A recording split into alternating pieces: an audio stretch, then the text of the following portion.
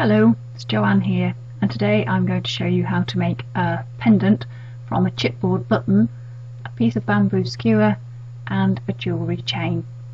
We're going to use an embossing folder to give it a nice textured surface and then coat with some perfect pearls to give it a metallic or pearlized finish. I've used 3 perfect pearls on this one. I used copper, bronze and gold, which means that when you move the pendant in the light you get a little bit of difference in colour showing up. I hope you can see that there. So today I'm going to demonstrate with a chipboard button, a square one. This is a large button from the Tando Creative grab bag of buttons, makes quite a nice jewellery size, and I've coloured mine black just with a Copic marker. You want to use something permanent so that the colour doesn't rub off onto your skin when you're wearing the pendant.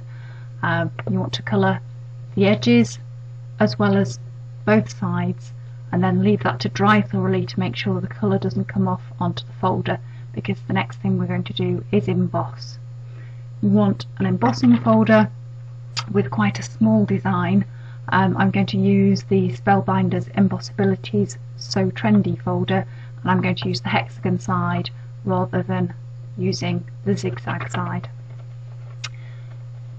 You probably want to line up the centre of the button in between 2 hexagons to make sure that the pattern comes out symmetrically on each side of the button. Close your folder down and then bring in your die cutting machine and use whatever sandwich is appropriate for your machine and what you're trying to do.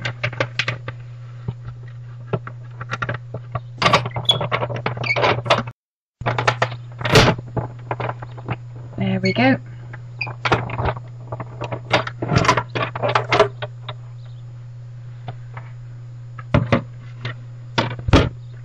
And you should find you have a nicely textured chipboard button.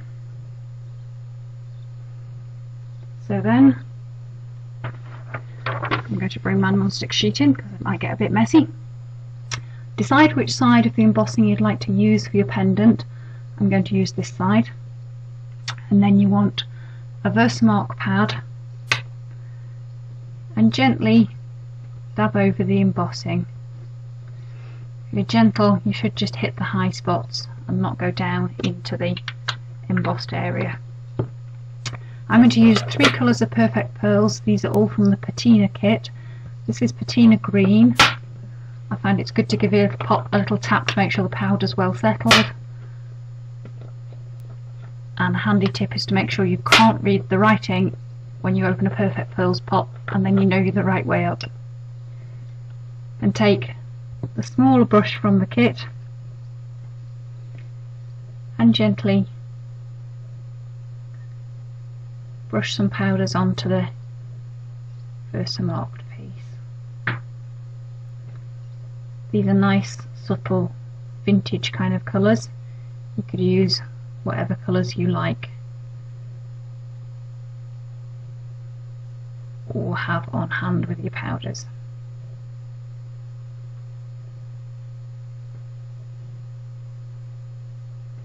A bit of pewter in the bottom. I'm going to gently blow off some of the excess powder, then take the larger brush from the kit and give a good rub over the piece and make sure that the powders are well into the Versamark ink, and also takes some of the powder out the low spots where hopefully it hasn't stuck too much. If you decide you'd like a bit more colour, just gently dab again with Versamark. Again, take the smaller brush and add more wherever you feel you want it.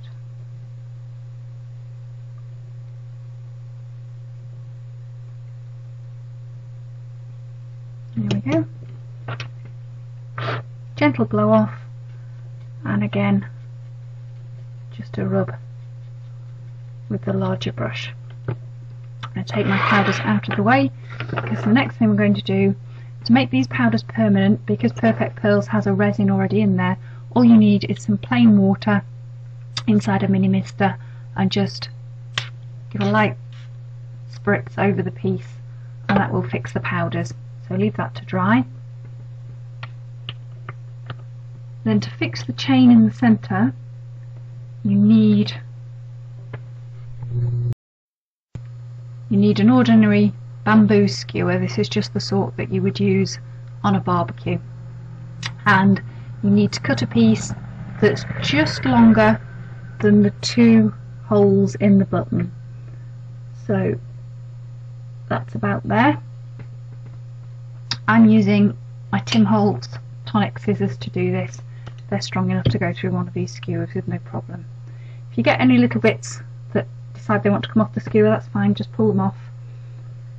And you may find you have little snags on the end. If so, just use a piece of fine sandpaper and take those off to make sure you're not going to snag against your skin or clothing.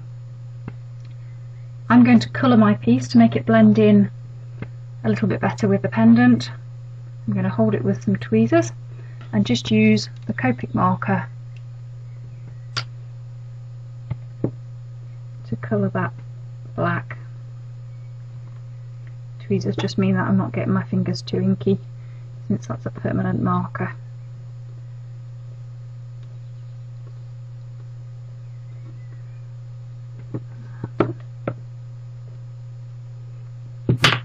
Just hold with my fingers to go over the bit where I had the tweezers. And there we go, doesn't need to be perfect.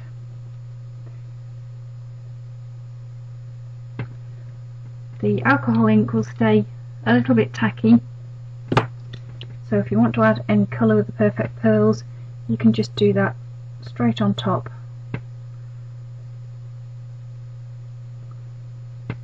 of the Copic marker colouring. And again, take your mini mister with the water and give a light spritz. Set those to one side to dry, and those are the pieces that are going to make up your pendant. I'll show you with the one I've already done. When you come to add your chain, you need to come up from the back of the pendant, twice round the bamboo skewer and down, then come up through the second hole, twice through the skewer, back down. You might find you need to do a little bit of juggling to make sure that you've got equal length of chain on each end. These make nice, inexpensive gifts if you wanted to give one away, or perhaps you could make several for yourself in different colours to go with different outfits. Quite easy. Hope you'll have a go at that. Thanks for watching today, and I'll see you again next time.